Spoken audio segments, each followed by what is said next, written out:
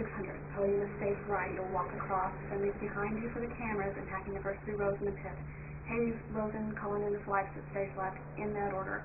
When you announce him, she'll come first, then Cullen. Kenny Williams is doing your intro. Williams, what's the... Stealth bomber. He's not the brightest, but he has uses, right? His guys are cheap, he's never in trouble with ice. Moko, he doesn't think. Can't think. Stop. Kitty. 6 new parallel runways. 2 new terminals. The entire estimate of the O'Hare modernization program, $15 billion. The total lifespan of the project to date, 22 years. $16 million paid by the City of Chicago to the City of Bensenville to drop its opposition to the expansion and agree to the demolition of 500 homes in its municipality. $630,000 paid to St. John's United Church of Christ to acquire 5.32 acres of the St. Johannes Cemetery, which stands in the way of the expansion, and begin land condemnation, grave relocation, and family compensation programs. 374 state court arguments brought before DuPage Circuit Judge Miriam, 182 in federal court, all pertaining to the alleged assault on the religious beliefs of the families of the interred, all fought and won. Cost to the city, $10 million. 87 articles of court-ordered respect and dignity etiquette in dealing with the buried. Contractually agreed. Fine for breaking each of these articles, $1,000 for breach. Heroes of the Underground Railroad.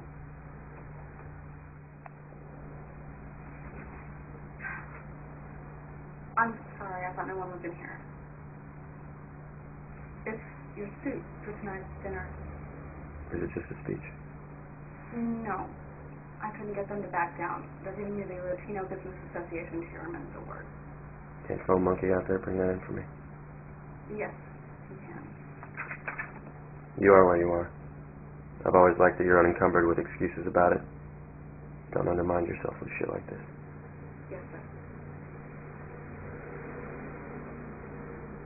Sir, I hope you don't mind my asking. Is everything all right? How long have you been working for me? 8 years. 8 years. Don't ask me that again. Yes, sir. Please leave the light on.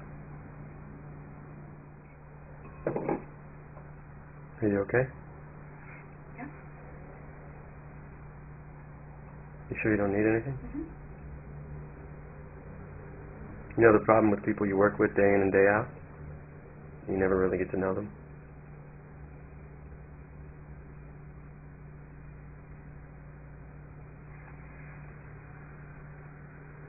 I remember my brother, Cliff. He would get all the neighborhood boys together after school to play baseball. One day he got in a big fight with this other kid. It was awful. I remember screaming, stop it, while they punched each other in the face and kicked and rolled around on the ground. And then suddenly it stopped.